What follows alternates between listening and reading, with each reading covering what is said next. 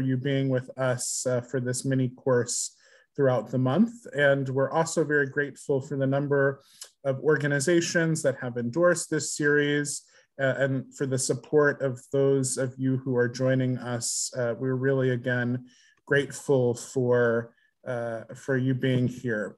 So as we've done every week, we're just going to start with some of the expectations and ground rules for this program. It is a webinar, and we understand that that means that you are not able to see each other, but there are hundreds of you on this webinar watching live, and then many that are able to catch it afterwards for those that have registered. So this series is intended for registered participants only, and by attending, you attest to your identity as represented by your display name. We ask that you do not record or take pictures on your personal devices or share the recordings outside of those who have registered. Registration is still open, and if you register, we can send you links for weeks that you might not have been able to join in person, via Zoom live.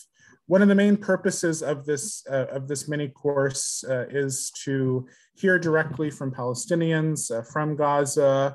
Today, we're going to hear from two Palestinians from Gaza who currently reside outside of Palestine. This is an opportunity to hear voices that you might not otherwise hear. And so we ask you to be mindful of this as we move through the session. If you do have questions for speakers, please use the Q&A function, which is the bottom menu of your screen. And we do ask that you keep them to questions rather than thoughts or comments. So again, we can maximize our time with our speakers. And we do hope that you'll be able to join us next week for the conclusion of this series on Gaza, where we will focus on the economics of Gaza. So soon we'll hear from our speakers, but first I want to introduce our moderator for today, Aziz Abu Sarah, who is the co-owner and CEO of Majed Tours. He will be leading us through this session on politics of Gaza through the lens of our esteemed speakers, Jehad Abusalim and Majed Abusalama. Aziz will introduce them and they will be able to introduce themselves just in a minute. Aziz is an entrepreneur, speaker, peace builder, and author. He is a National Geographic Explorer and a TED Fellow. In 2009, Aziz co-founded Majed Tours, which is a cultural exploration vehicle for an ever-changing travel market. And I'm sure Aziz can share just how things have changed even more so in the past 2 years.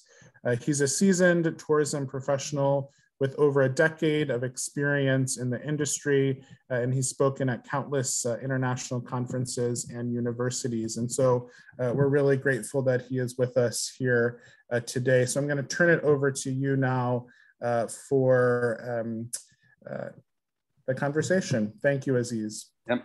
Thank you, Kyle. Appreciate the introduction. And I'm very excited for today because even I grew up in Jerusalem, I'm Palestinian, and even for us who grew up in Palestine, different parts of Palestine, we have always limited access to Gaza. So the last time I was able legally to go to Gaza was when I was a kid, when I was a teenager. Since then, it's become impossible to go there, and therefore, unfortunately, the information I get is similar to what many people get, in the sense it's through the news, through people, but have not been able to go there. And so I'm excited about this conversation because I look forward to hear what Jehad and Majed have to say. And for us to dig deep and understand reality, understand the politics in Gaza, how it has changed in the last few years.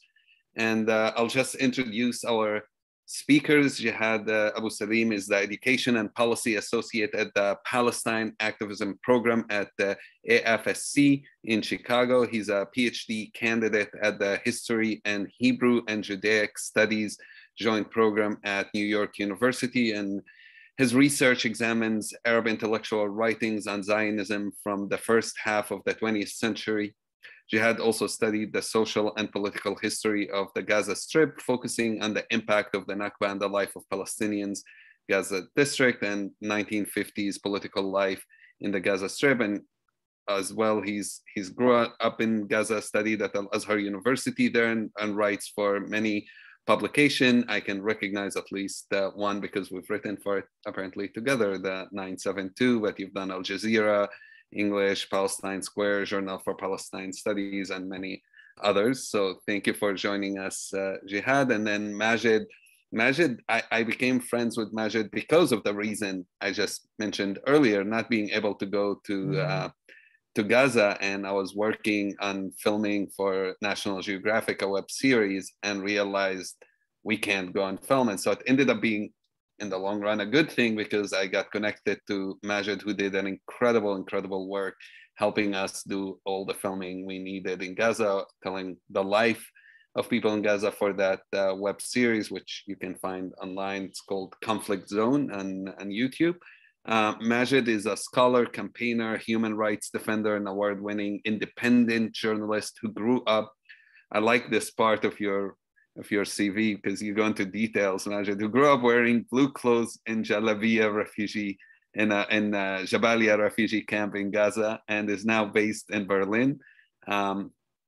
He is. I'm gonna just pick some stuff because there's so much you've done, my friend. He has been involved in organizing several national and local campaigns and worked with several local and international organizations, including Students for Justice in Palestine and Norway, Beats for Gaza and Gaza, Coalition for Palestinian Rights, and Against Racism in Germany.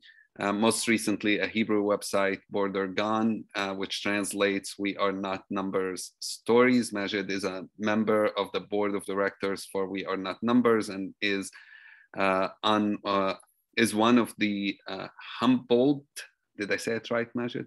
Humboldt, who are taking Israel to court in Berlin. His articles and political commentary have been featured in many websites, including Al Jazeera, Middle East Wise, Mandewise, Deutsche Welle, and many others.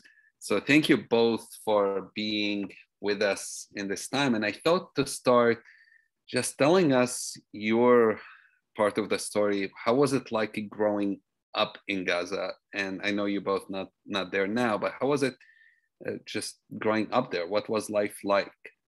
Jehad, how about we start with you? Sure. Thank you so much, Aziz, for the invitation. And I really appreciate that, the opportunity to be part of this event and to talk about Gaza today. So I was born in Morocco, actually, to Palestinian parents who left Gaza after the 1967 occupation.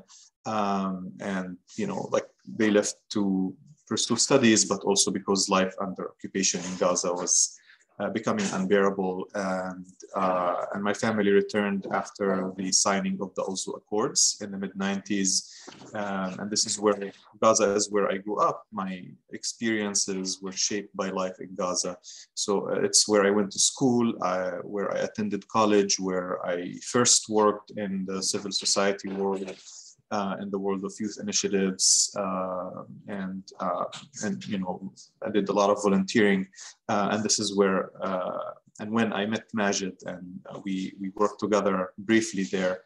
When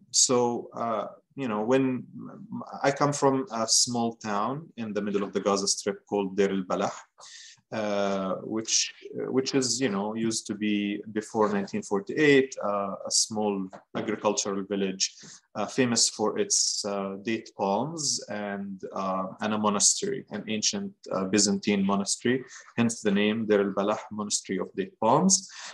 It's where I grew up, and I was in. When my family returned to Gaza, we built our home on land that my father inherited from his father, that was located next to a settlement which was called Kfar Darom, and we moved into our new house in 1 month right before the second Intifada started. I was in 5th grade then, and this is basically I think of my growth as a human being, the moment that shaped who I am was when we moved into our new home. We celebrated for 3 weeks, and then the second Intifada starts, living next to a settlement and spending the rest, the 5 years after that until Israel unilaterally withdrew its soldiers from repositioned its soldiers, to be more accurate, in Gaza in 2005. So, I grew up next to a settlement, hearing the sounds of bulldozers, seeing agricultural farms, vineyards, and orchards being destroyed, and wiped.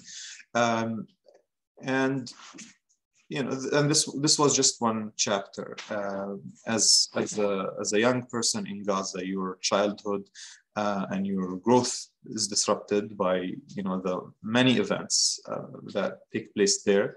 So after finishing school, I became a student at Azhar University, where I did my undergraduate degree. And in the midst of my studies, I witnessed the first large-scale attack, aggression of 2008-2009. But it wasn't just that. Life in Gaza wasn't just that. It was also a story of trying to overcome all of these challenges and difficulties. And for me personally, I responded to all these challenges and to those bleak moments that surrounded us most of the time by an unhinged love for learning. And this is how I studied English, and I was part of a lot of groups and that did volunteering work around issues related to youth empowerment, access to justice and things like that. So yeah, and then after I finished college, I worked a little bit in civil society organizations, and then I moved to the US in 2013 to pursue my graduate studies.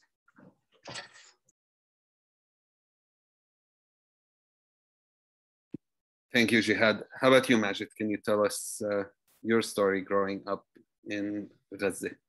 Yeah, actually, I grew up, but first, Aziz, thank you for all the organizations involved and the people who are listening that will take our stories back home to their families. And that is something we rely on, because maybe we can't do anything with the settler colonial regimes that as we are facing, or with the blockade, but what we can do is to narrate our stories to you, that maybe through you there a lot can be changed. However, I grew up with a father who was a political leader in the camp, part of the PFLP, which is the Palestinian Liberation the Palestinian Left Party in Palestine. And he was one of those I grew up in the first Intifada in Jebel refugee camp, and he was a political leader. Therefore, our house was very much under attack almost daily.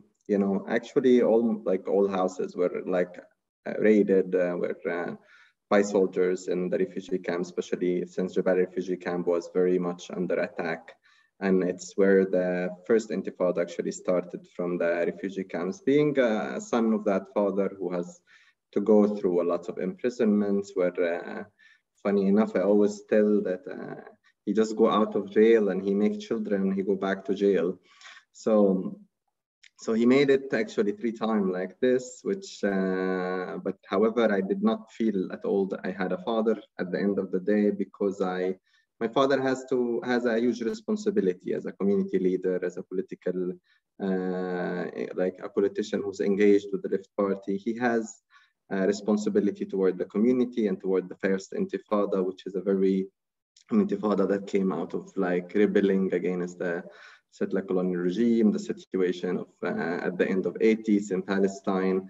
And also it's a time where to grow was kind of accompanied by, as a child even, my first memories of that time is while I was actually running home, because my cousin was actually shot, and I was not allowed to tell my parents that my cousin was shot by some Israeli snipers, because if I if I tell them, then they would know that my cousin is shot, and they would know that I was with him and I was not allowed to be with him.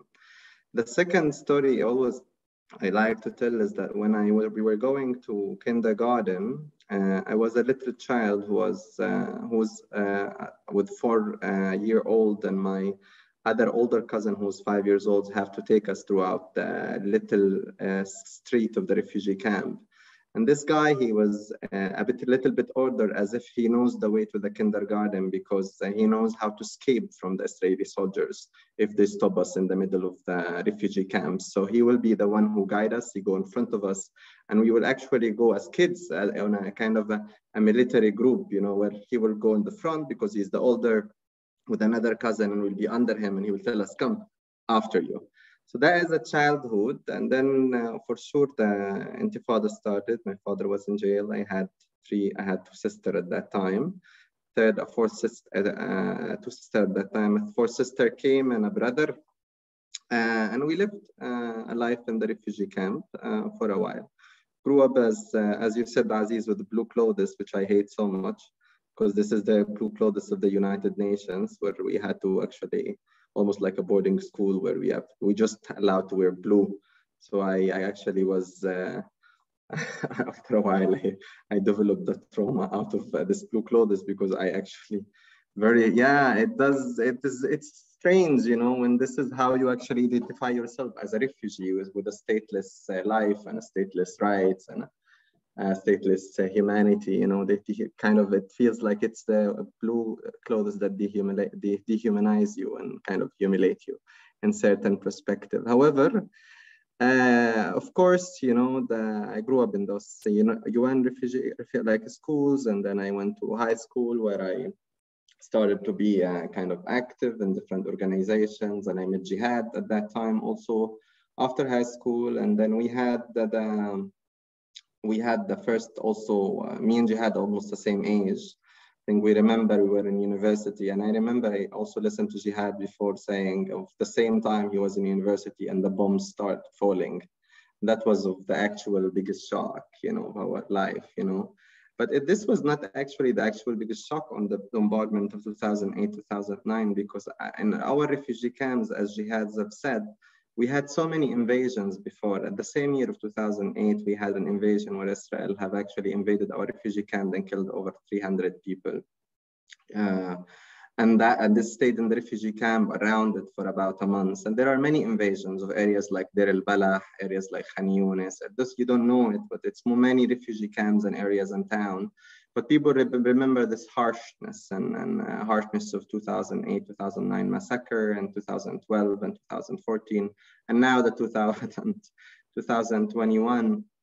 You know, so growing up there, I was very active politically, socially, with many different movements in the camp, and in the Gaza city and in the Gaza Strip, trying to change as much in societies. Then we figured out that we already also developed the hunger that after a while of trying to do as much as possible, the blockade and Gaza became very small for your mind, you know, so you feel like you would like to grow a little bit more, because you've done everything in your life that you can do. You worked, you finished school, you had a good job, you met everybody, you did politics, so you need something a little bit more. So you grew up, I went out as Jehad. I've done my master outside, and then I'm doing my PhD right now in Finland with the human geography. And this is where I am, also active outside for Palestinian rights and trying to achieve more access to justice and more Palestinian rights for our... And both Jehad and Majed, just to be clear, majority of Palestinians in Gaza do not have that ability to leave Gaza. This is quite hard to do. Already, I think we are me and Jehad, one of the most privileged, I would say, that to have such possibilities to go out, you know, and we're very grateful for this. You know, we worked hard for it. It didn't come as easy, because we had to apply a lot. And, you know, this kind of relationship between the global South and getting a visa to go out, you know, it's kind of a humiliating process and discriminatory structural violence that does take a lot of our power and energy. The same, I would say, is the same way that the settler colonial apartheid Israel took so much of our life. So applying for visas, being rejected, and applying again, and trying and hoping and hoping. It's something we actually, as Gazans, like we got used to hope so much and to rely on this hope. So, and keep hoping and not breaking our hope. So, and that's what does it break, right. what does make us not break our hope for liberation somehow. Yeah. Awesome. And I see some people sending questions, and we'll look at those questions later, but I want to start, Jehad, maybe you can start with this. 1993, 1994, Oslo is signed. Suddenly people think there might be a Palestinian state. The Palestinian Authority comes to two places specifically in Palestine, which is Gaza and Jericho. And there's a political discourse. There's some hope that there'll be a political structure, laying the ground for a state. And so for people listening, what was that structure? Or maybe we can start with, what was it built on? What is the political map like in Gaza back in 93, 94, maybe even before, and how it started transitioning with the presence of the Palestinian Authority? Because suddenly you could do some political activism legally. Before that, I believe you couldn't. This is a great question, and I will try to answer it to the best of my ability given the limited time we have. But I would like to start with a small caveat before answering this question. And the caveat is that when we talk about politics in Gaza, we're not talking about Gaza as an exception within the broader Palestinian context. Politics in Gaza, and I'm talking here about political factions, political groups, political movements, and the ideologies they subscribe to, the worldviews they adopt, and the principles they embrace, and the spectrum of ideas and political affiliations and beliefs. It's universal across the Palestinian body politic, whether it's in Gaza, in the West Bank, inside Israel, and in the diaspora. So the groups and movements and parties that exist in Gaza today are not just unique to Gaza. They are groups and movements and parties, Palestinian, that Palestinians, not just in the Gaza Strip, but also in other parts of Palestine and in the diaspora and in exile, they subscribe to and follow. I say that because after the 2006 Legislative Council elections, a misconception was spread by Israeli propaganda, saying that, indicating that it was Gaza that voted for Hamas in the 2006 elections. And I think it's disingenuous or either ignorant to adopt such narrative, because the voting process, the elections took place both in the West Bank and the Gaza Strip. So, we hear a lot this line, people justifying the collective punishment of Palestinians in Gaza by saying, oh, but Palestinians in Gaza voted for so-and-so. No, the Palestinians in Gaza and in the West Bank and in East Jerusalem in 2006 voted for Hamas. We will get to this moment later, but I just wanted to begin with this caveat. So the Palestinian political map throughout most of the 20th century and into the 21st century has always been a rich and diverse and complex political map. The Palestinian body politic is not, is not a binary just between, Hamas and the Palestinian Authority led by Mahmoud Abbas, who's also the leader of Fatah, the Palestinian National Liberation Movement, Fatah. So before 1993, the reality was as follows. The Gaza Strip and the West Bank were subject to Israeli civil and military rule. And in 1993, Israel reaches an agreement with the Palestinian Liberation Organization, an entity that for many Palestinians, it's the sole and legitimate representative as a structure that leads their national liberation. In the early 90s, the PLO was in exile, was based in Tunisia. I'm sure some people are familiar with this trajectory. And the leadership of the PLO, led by Yasser Arafat, reaches an agreement with the Israelis to establish what we know today as the Palestinian Authority as part of the Oslo Accords. On the eve of that agreement, in the Gaza Strip, as in other parts of Palestine, there were groups that subscribed to an Islamist or /Islamic worldview, inspired by the broader movement for political Islam, such as Hamas, the Islamic Jehad, and other smaller militant and non-militant, like religion or faith-based groups. Some were interested in just preaching or social issues. And of course, the traditional Palestinian left, the PFLP, the DFLP, and in the center of this political spectrum, we have groups such as Fatah, which has been and still is the dominant group within the context of the Palestinian Liberation Organization, which signed the Oslo Accords with Israel. Now, in 1993,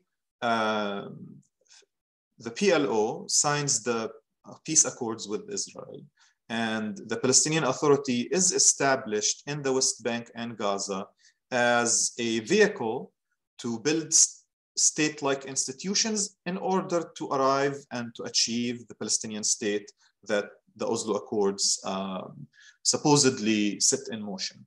Now, when the PLO returns from exile to the Gaza Strip and the West Bank, it's faced with political groups and movements and parties that were not part of that did not become by then and still are not part of the PLO.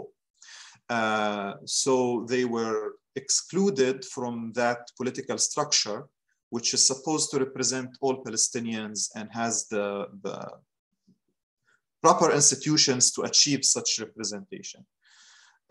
So the Oslo Accords, in short, I want to be brief here, was a moment when a certain segment of the Palestinian body politic agreed to enter a peace process with Israel without consultation with or the consent of other Palestinian political players that were not part of the PLO structure and haven't been allowed to enter the PLO structure.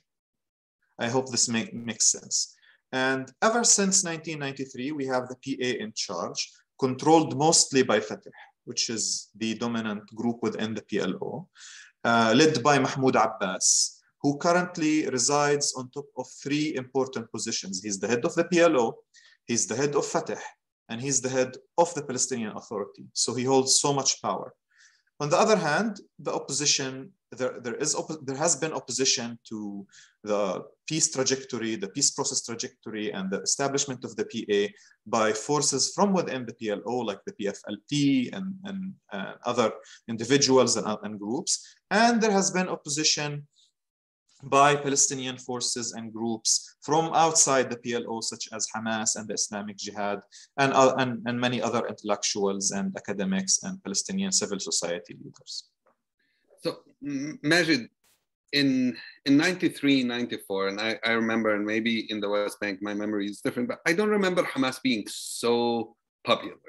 Definitely, it was present, it had a strength, but it was not as popular, it was not as strong in the streets as it ended up becoming with time, both I think in the West Bank and in Gaza, it became much stronger.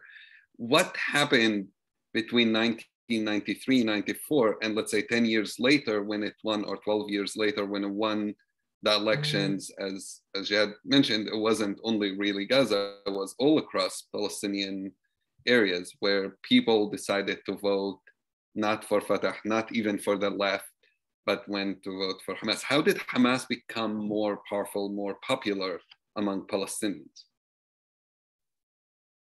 Yeah, that's a good question, Aziz. But it goes, I like Jihad points when it's to pointing out how actually the bigger spectrum, or actually the main representative of the Palestinians at the moment in Palestine, actually Hamas, you know, with a structure, with administrative structure and political structures, and they are very well organized, well structured, they know what they want. They have a very good establishment, a foundation behind them. And that's what actually goes to answer your question, Aziz, is the fact that there is after Oslo, many of the mistrust that Jihad have actually mentioned, the inclusion and exclusion of different people, and also the international society game, actually, which exclude a lot of the work that has been done by other negotiators, such as the ones in Madrid, which has been actually representing a lot of the Palestinian from within,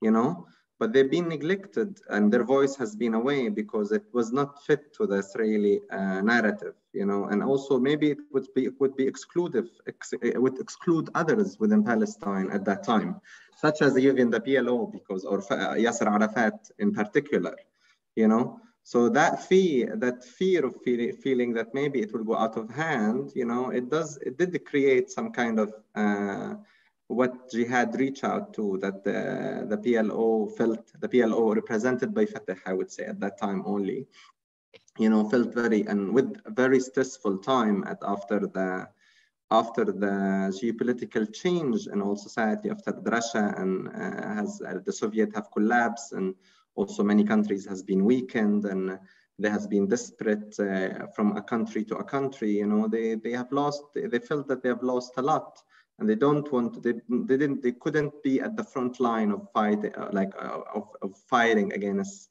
Israeli settler colonialism before they've been at the front line with Lebanon, with Jordan, but suddenly they start to become very far.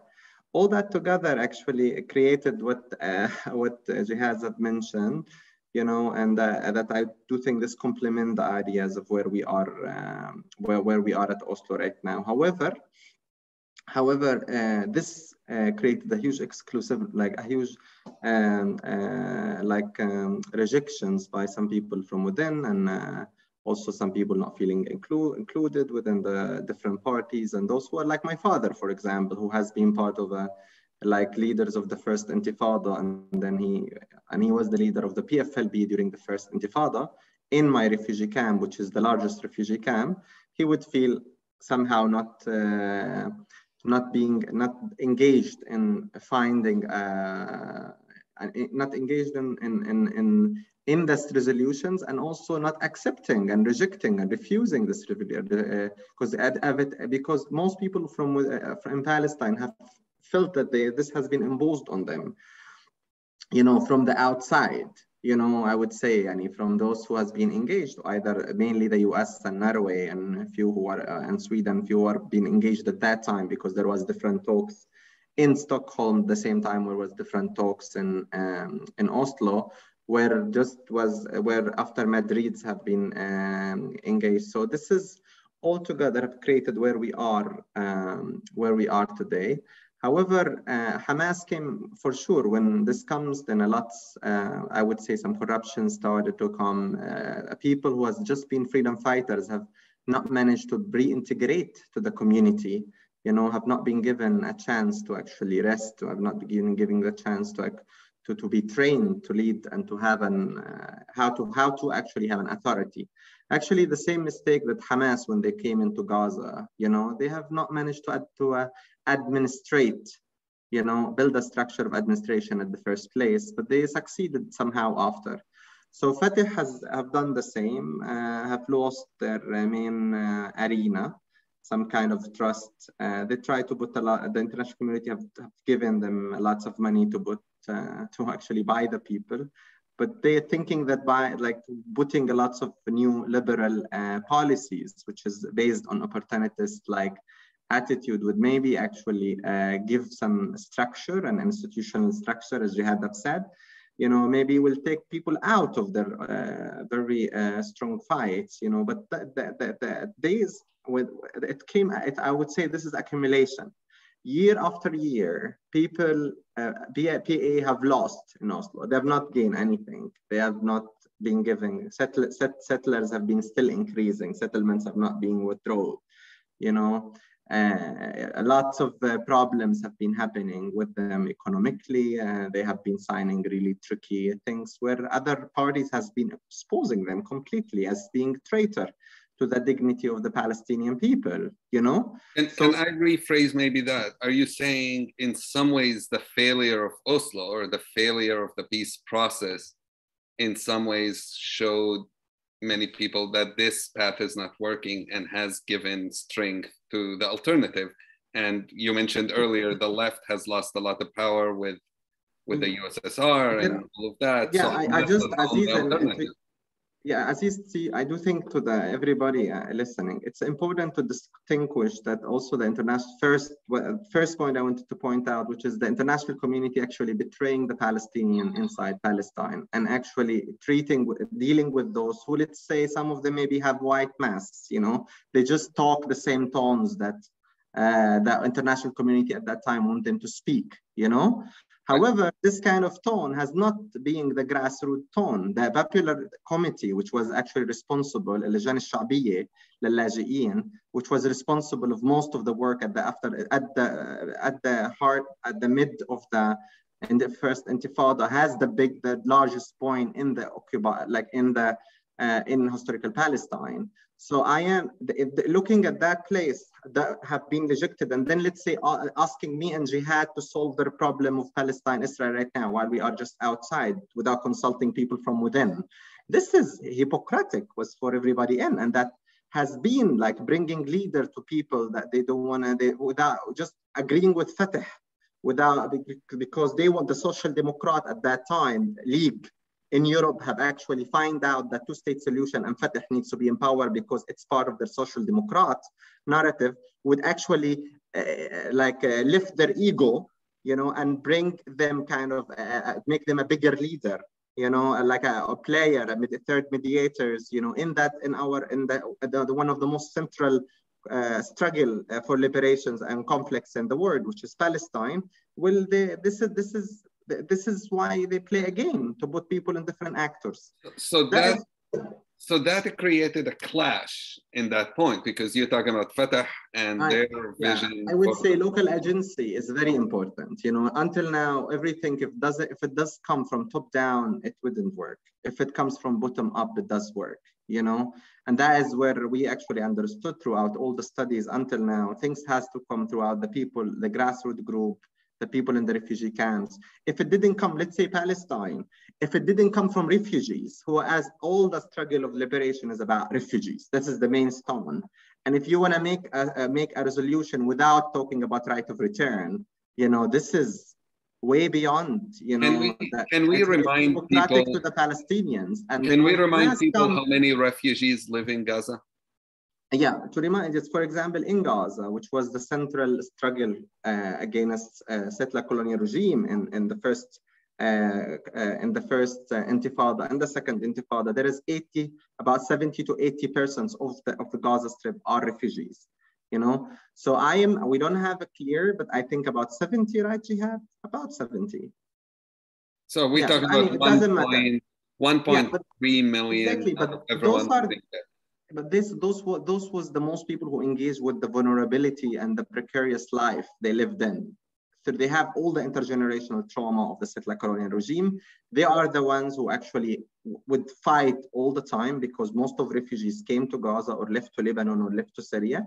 The most concentrated refugees and the most refugees that come from all over Palestine, concentrated as a multi-village culture, whatever, like inside Palestine, they are concentrated in Gaza. And if you don't actually find and talk about their main dignified right, which is right of return, then you are actually betraying your own people. And that is what Fatah at that time have been saying. But since they have not talking about it in the Oslo and have actually went further with not having a full structure, and then Hamas comes speaking out, still keeping the resistance against settler colonial regimes, for sure they have gained more powers, they have gained more praising, different. The more you resist the settler colonial regime, the more you get praised, because this is the resistance what bring dignity to the people of Palestine.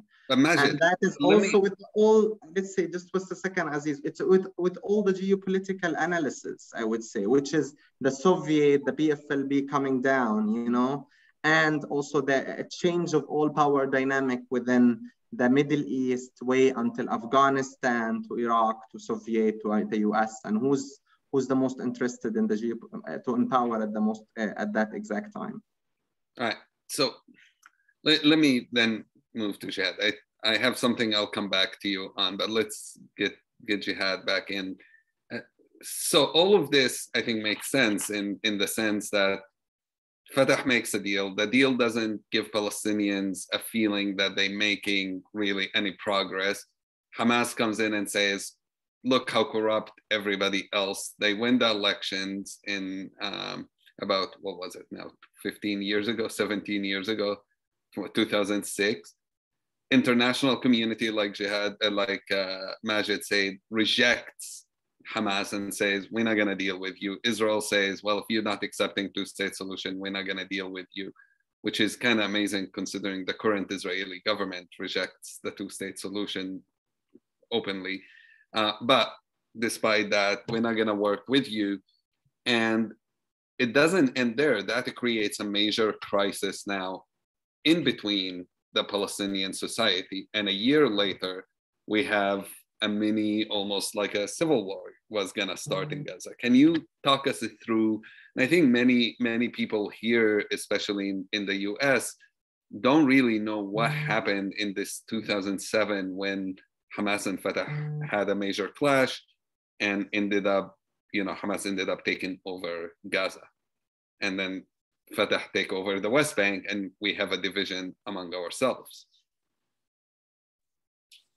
Yeah, this was definitely a traumatizing time for Palestinians in general and for Palestinians in Gaza in particular, because the international community's reaction to Hamas winning the elections was to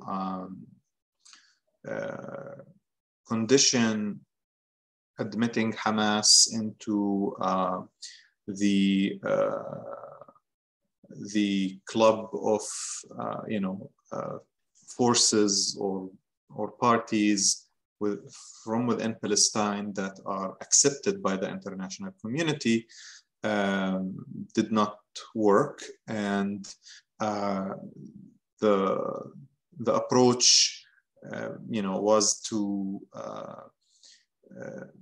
create conditions that required Hamas to recognize Israel's right to exist and recognize the previous agreements signed between the Palestinian Authority or the Palestinian Liberation Organization and Israel,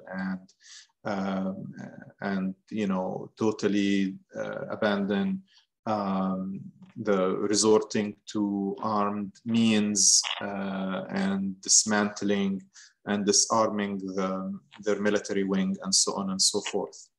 And like the peace process happened in a top-down format, as Majed mentioned earlier, throughout the 90s, so was the international community's reaction to Hamas winning the majority of the seats of the Palestinian Legislative Council / Parliament in 2006. So instead of engaging in a process to address the differences between the different Palestinian political parties, and instead of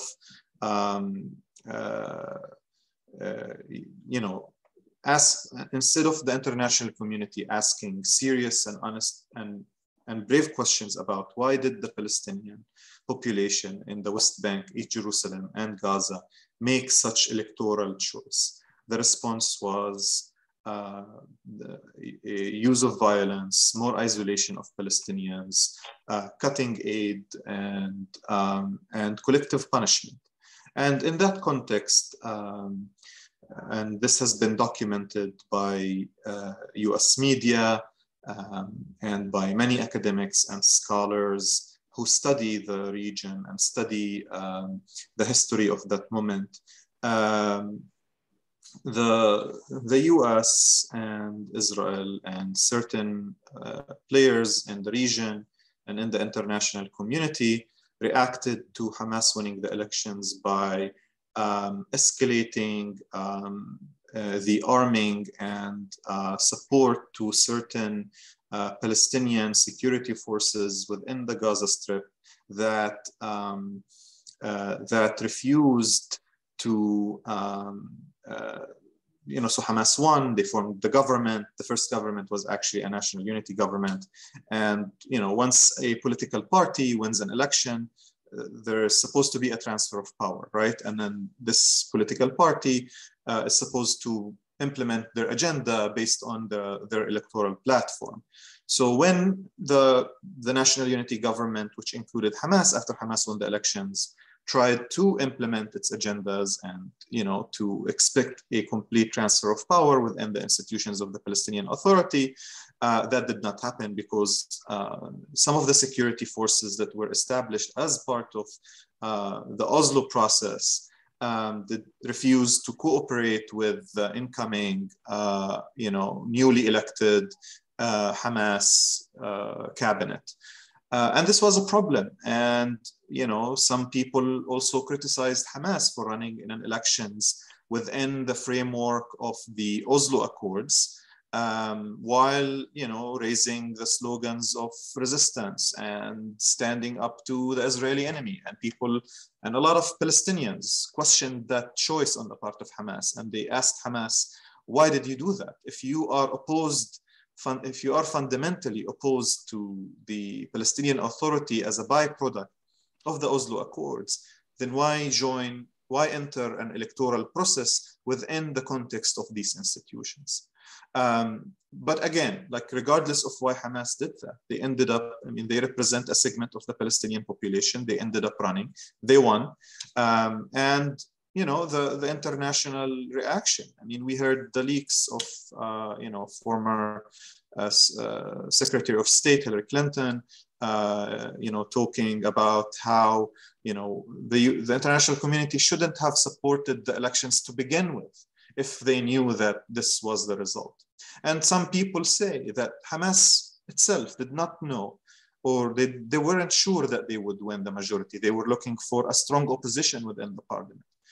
But anyway, again, the international reaction was not one where, you respect the results of the elections, or the reaction was, let's discipline Palestinians and teach them a lesson in not ever voting for what the international community deems the wrong, political party to choose in a democratic elections, which goes against the spirit of democracy.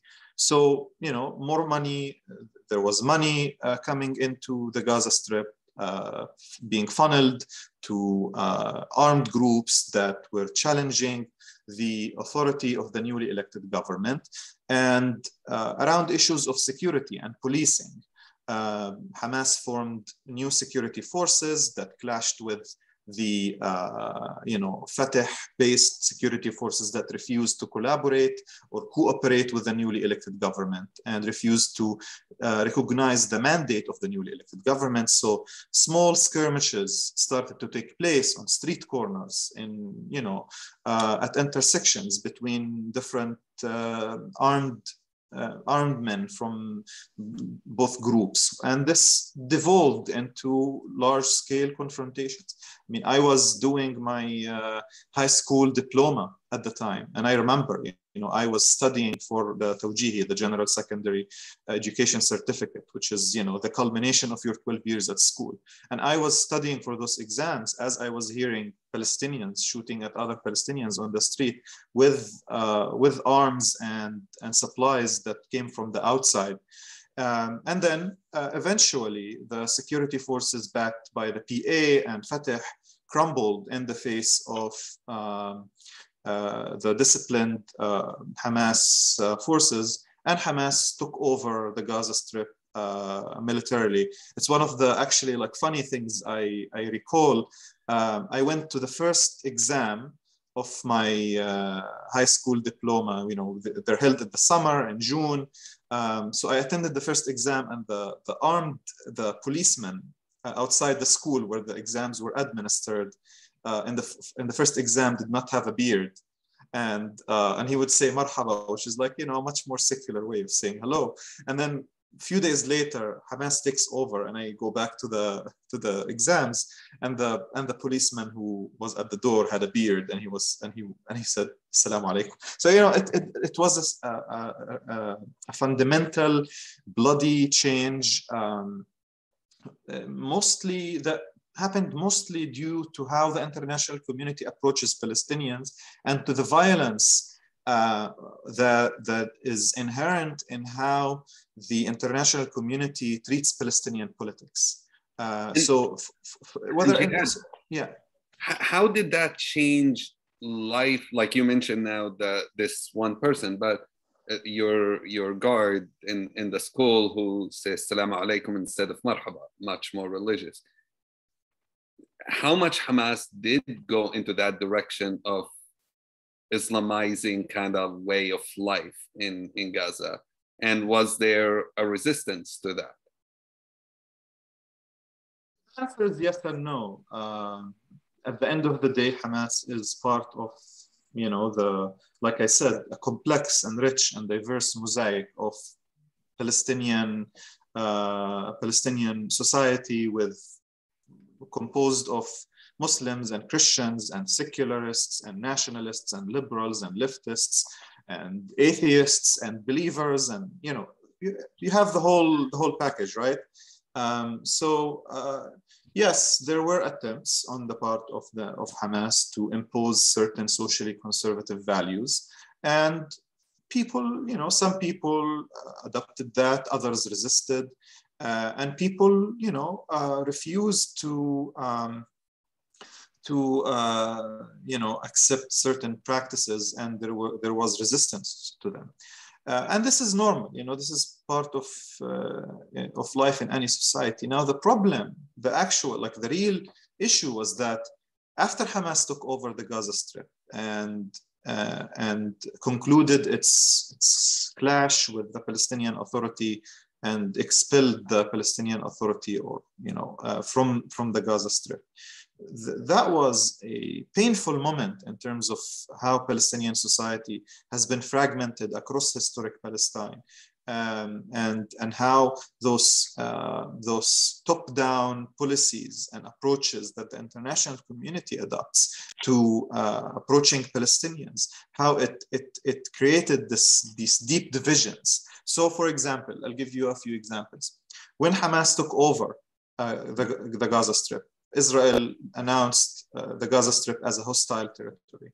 This resulted in the closure of crossings and prevention of import and export, and that was a painful chapter in the economic collective punishment and blockade of the Gaza Strip.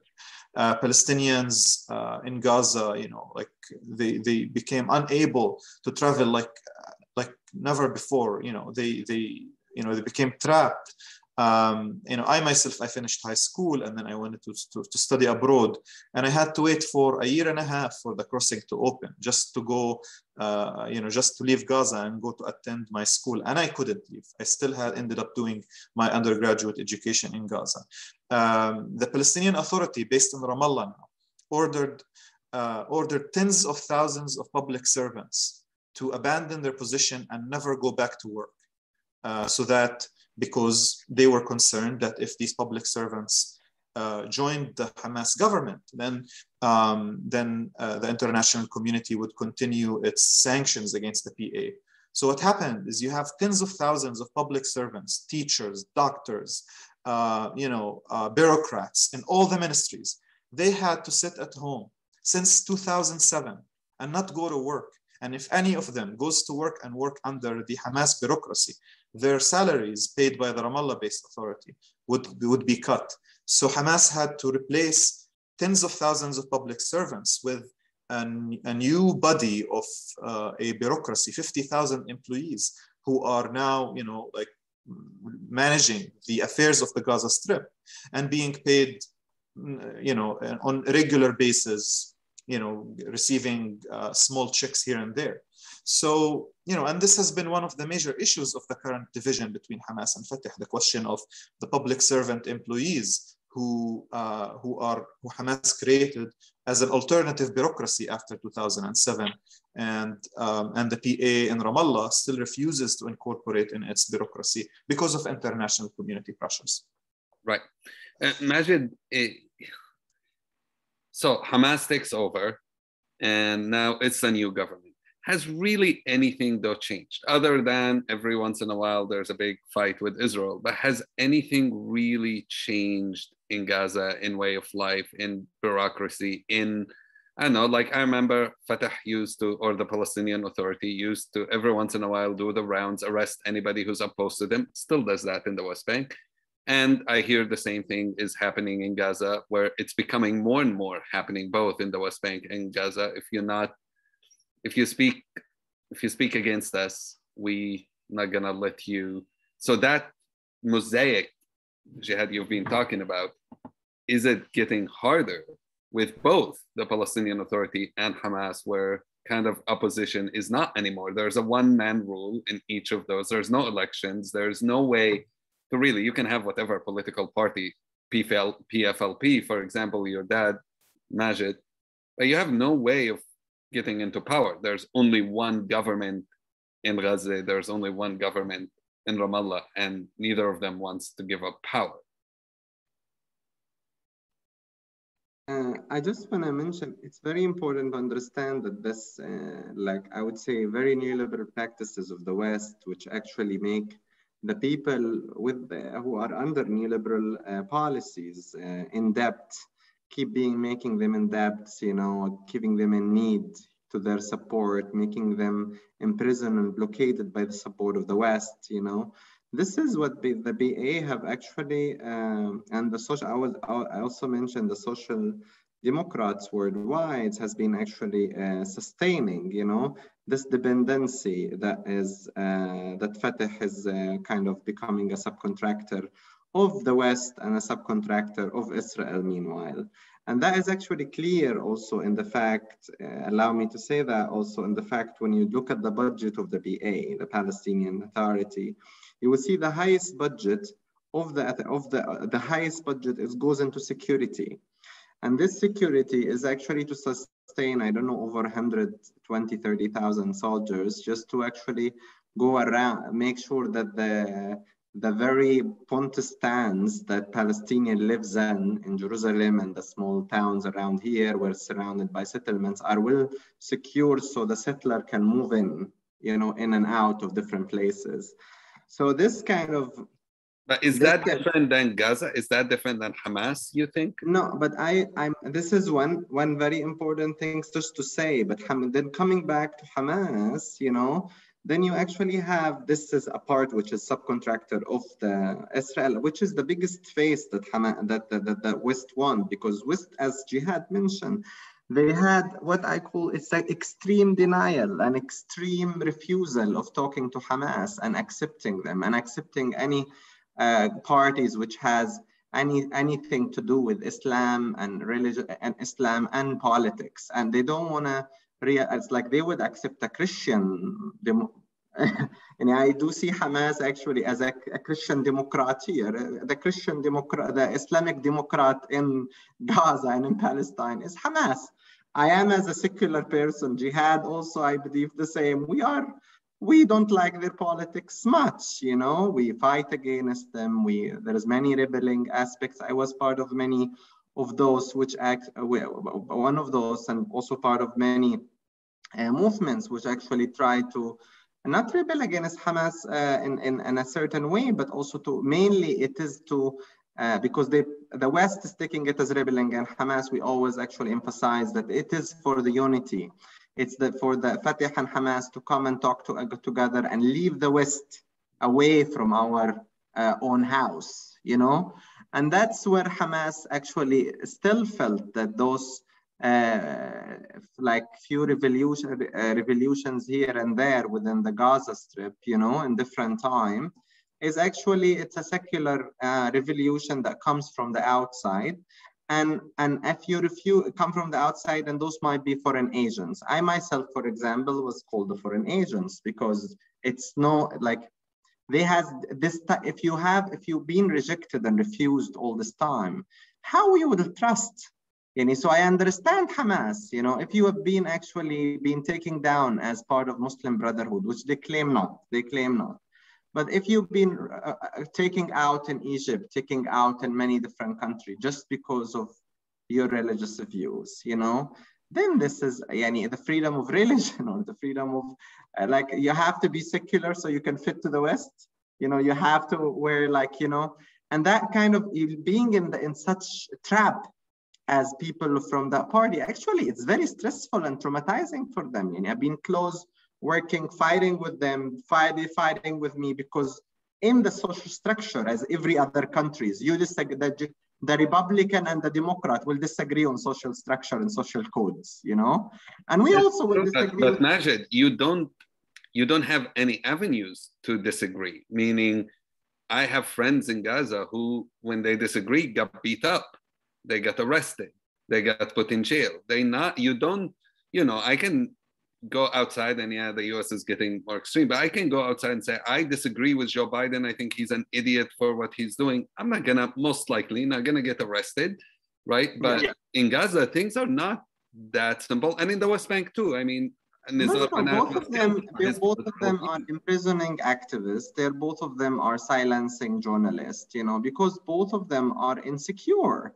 This insecurity that they have been both in, you know, have actually put them at the center, put this actually topic at the center. I'm not far from this. I have been imprisoned and kidnapped and many times. Jehad, I remember the questions they asked you, which were crazy. Yeah, exactly. I have been there, but this is actually, for me, I feel this is very internal. I can explain to I do think this is a struggle that comes with a lot. I'm one of those who talk the freedom of the Freedom of Expression Award in Gaza, because I wrote an article about the unity and the division between Hamas and Fatah.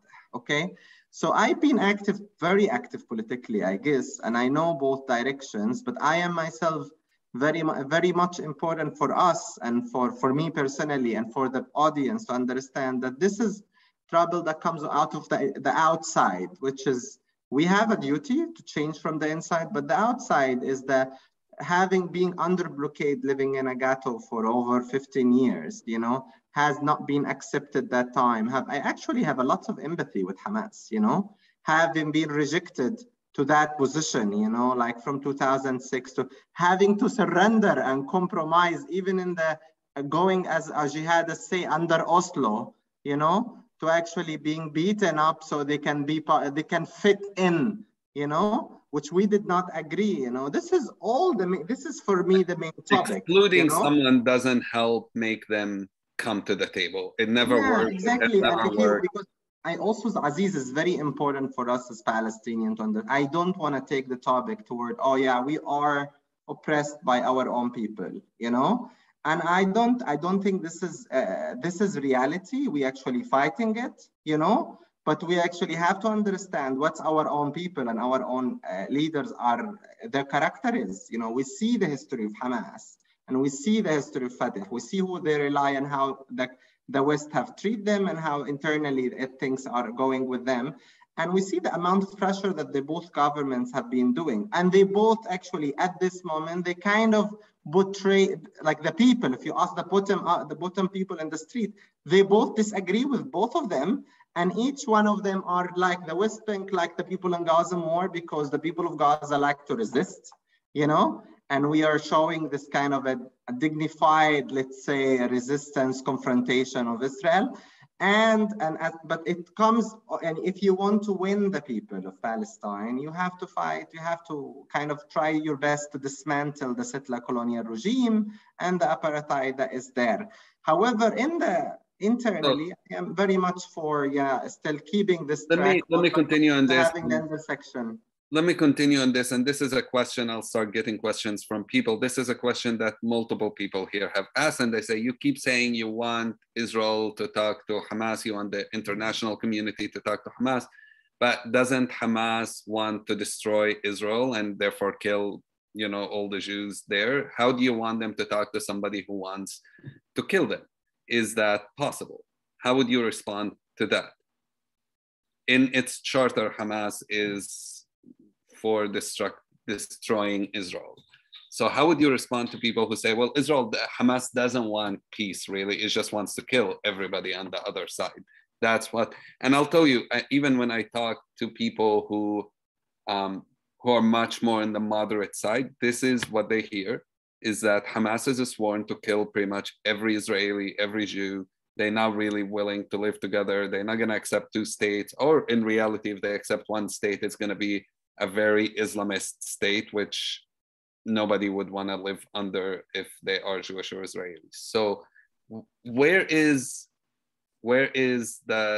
is that accurate? Let's start with that. Or is this a misreading that people have on Hamas? Because I remember hearing Mash'al saying that he's okay with two-state solution a couple of times. Is that, what's your reading on that? Either of you can take it. I can say a few things. I mean,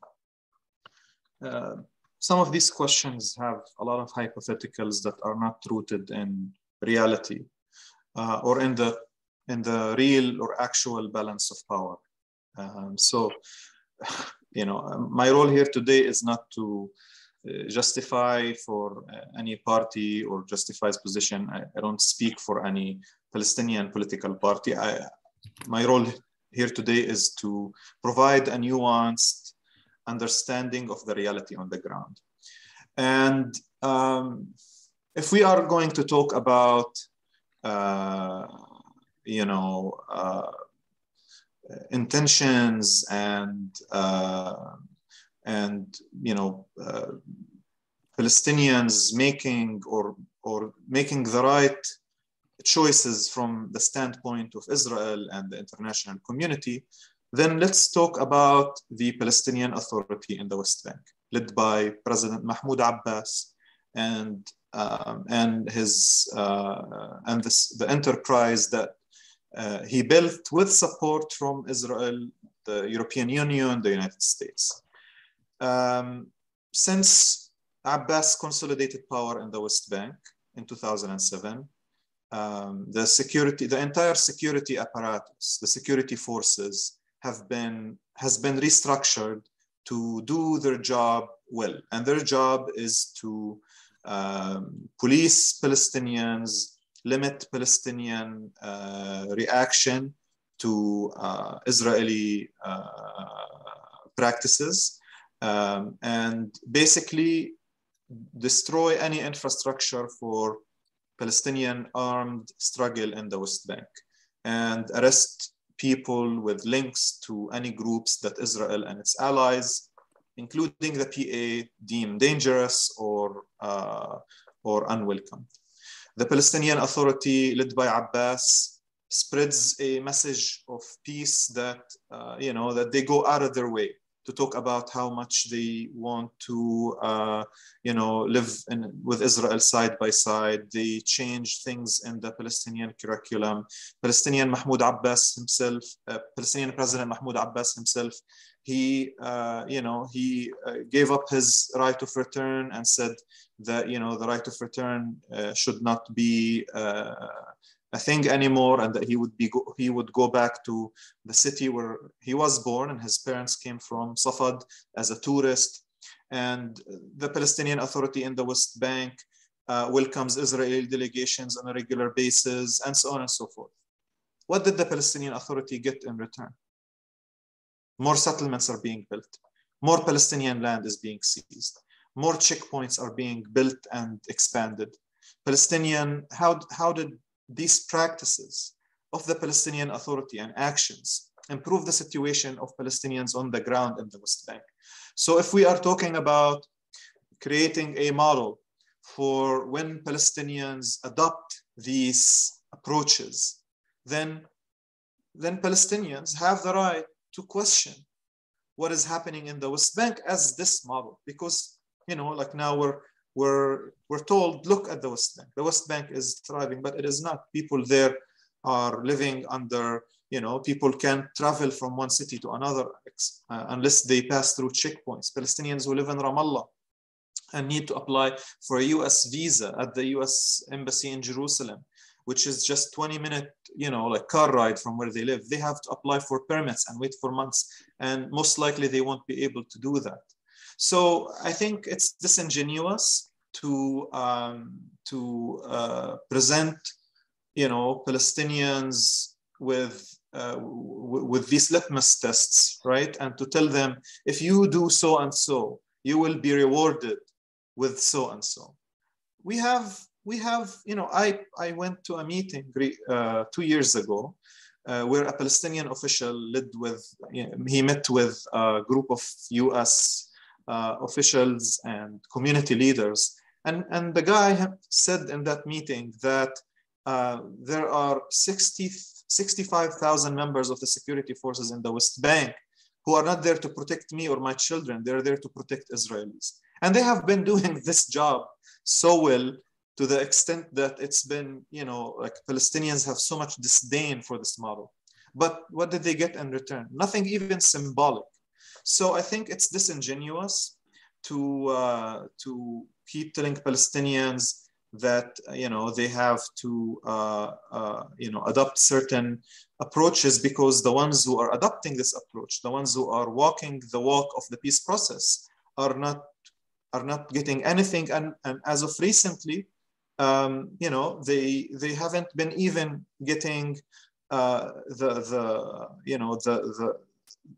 the empty words. Like even the empty words, and the Israelis are not saying them anymore about the possibility of a two states. We've had multiple Israeli administrations that reject the two-state solution publicly and deny Palestinians' right to establish a state of their own and exercise their self-determination. So, we see political groups in Israel that run for elections that in their platform, their electoral platforms and the charters of their political parties declare that, Judea and Samaria and even, the Golan Heights, like these are all lands to belong to Israel. So what about erasing the rights of people, the Syrians who live in the Golan Heights, and which was occupied from a sovereign nation? What about Palestinians in the West Bank whose right for self-determination is being denied by those political parties? The international community does not impose sanctions on all Israelis and say, okay, let's close up Israel and limit exports and imports and destroy businesses and go after people's livelihoods. I think it's disingenuous and dehumanizing to normalize the collective punishment of millions of people just because a certain political party comes to power with a certain agenda. And as for the charter, the charter has been changed, and I don't represent Hamas here, and I don't speak for them, and it's not my job to do so. But anyone can do a small research. There are a group of books that has been written on the subject recently, especially by Tariq Bakouni, who wrote a book about Hamas and its political evolution. And finally, let's remember that Hamas was founded in 1987 and what was the context in which it was founded, and what was life for Palestinians like that produced that Hamas as a political phenomenon.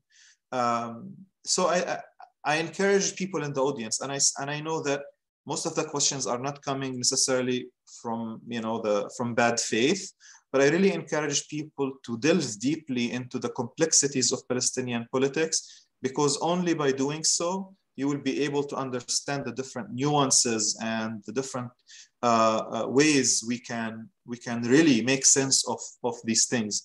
And at the same time, let's remember, there are people on the ground who are paying the price of these policies. We have families in Gaza, Majed and I, we have parents, we have siblings, we have people who we love and care about, friends who are sick and tired of paying the price of an election that took place in 2006, and they are still being punished for it. In the meantime, Israelis can run, for elections, and coalitions can be formed, even with groups that embrace the most, ridiculously racist platforms, and nobody says a word about that. So I guess we need to question the approach, and this isn't necessarily a call for I'm not saying that it's all in the hands of the international community, but the international community definitely plays a role in creating a framework for how politics happen, and how we approach those politics, and what are the consequences of them. Right. So I'll get another question here, and there are so many, and we're not going to get through most of them. We'll have to do this again to go through so many questions about Gaza. And I think partially that's why there's a 4-part series. Partially is just people don't know much about Gaza. We hear about all these statements and talking points on TV, and it's important to verify what they are. And that's, I think, why these questions are coming, is trying to say, here's what I heard. Tell me, what do you think about that? So here's another one of those. We talked about the PA being funded by the West, but also Hamas gets funded from outside. Qatar is an example of funding, helping other areas as well. So does that affect the agenda of Hamas? Is that good or bad? And then Israel itself is involved in that.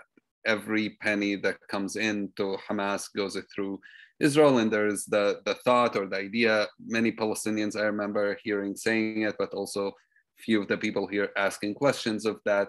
Israel wanted Hamas in the beginning to be created because that weakens other political Palestinian groups back in the 80s, that especially when the Intifada was started.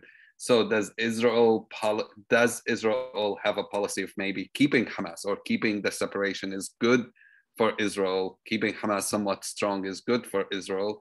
And what about the funding that comes, whether through Israel or through other countries as well, that will affect Hamas policies?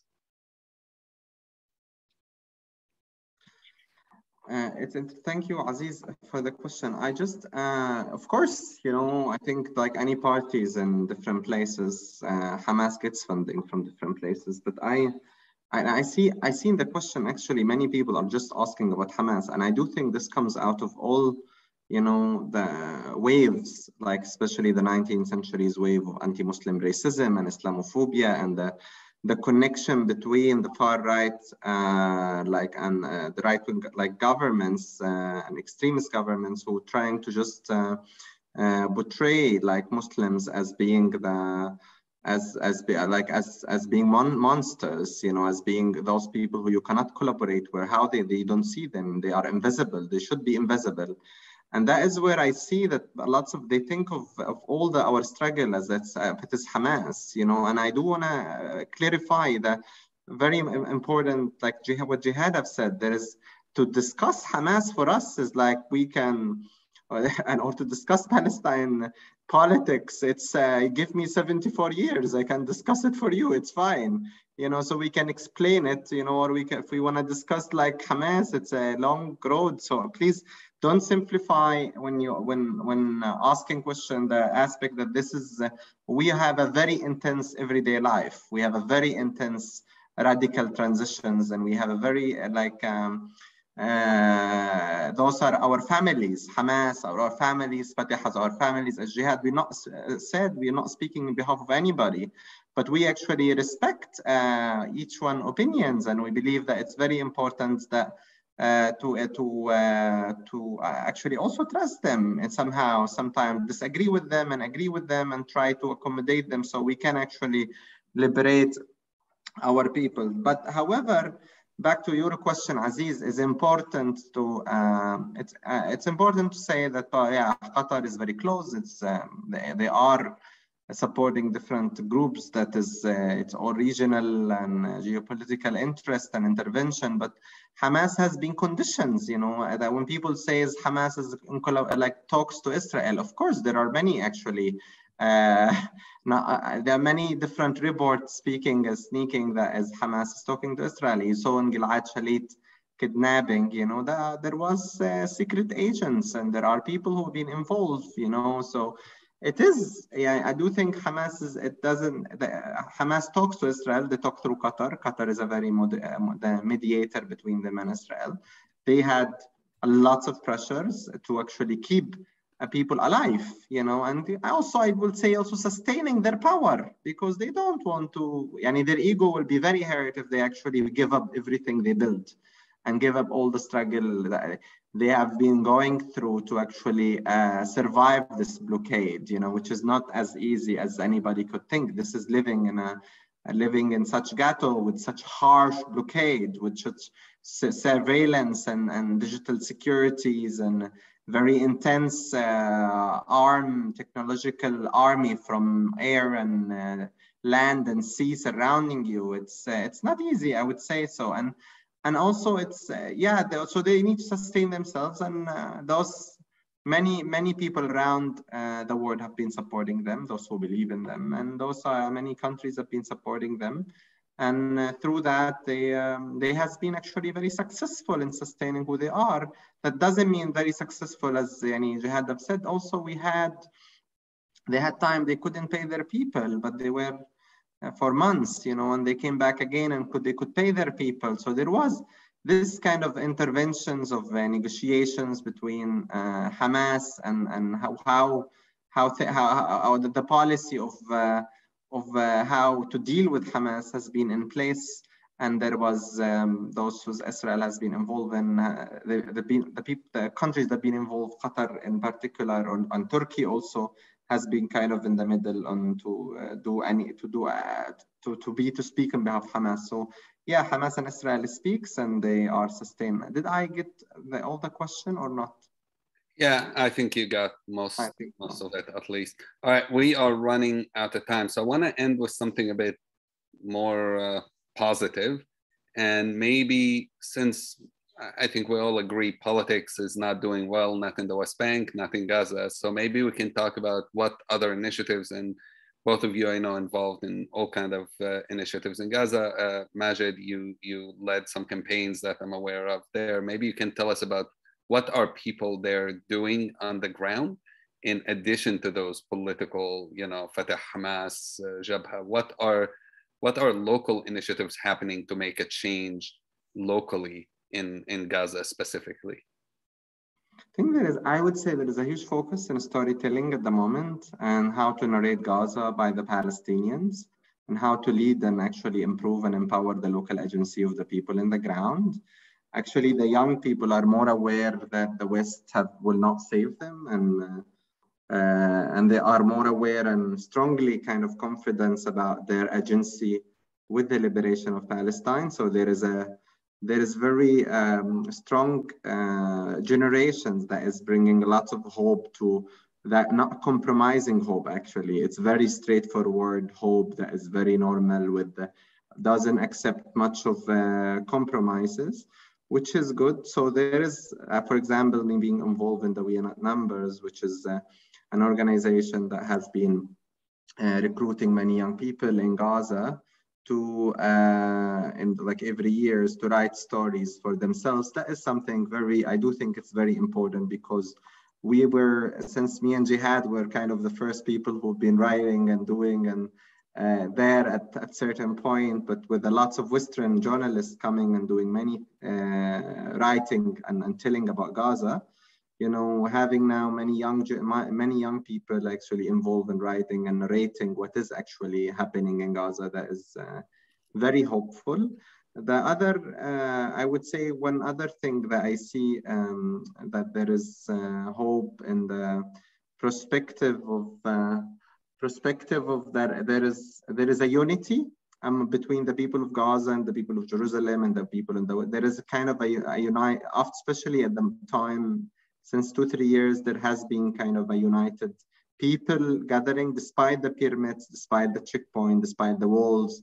People in all historic Palestine and outside of Palestine have been actually well connected. So thanks to digital digital media and social media, that this connection has been present thanks to Twitters and so on, despite the censorship that they brings to Palestinian narrative, but still Palestinians has this connection that is bringing lots of hope to getting to know each other, you know, and I do think Palestinians getting to know each other deeper and talking and having this challenge of coming together, I do think will bring much more grounded future that where the resolutions and like the dismantling settler colonialism will be very much a joint effort between all Palestinians with not...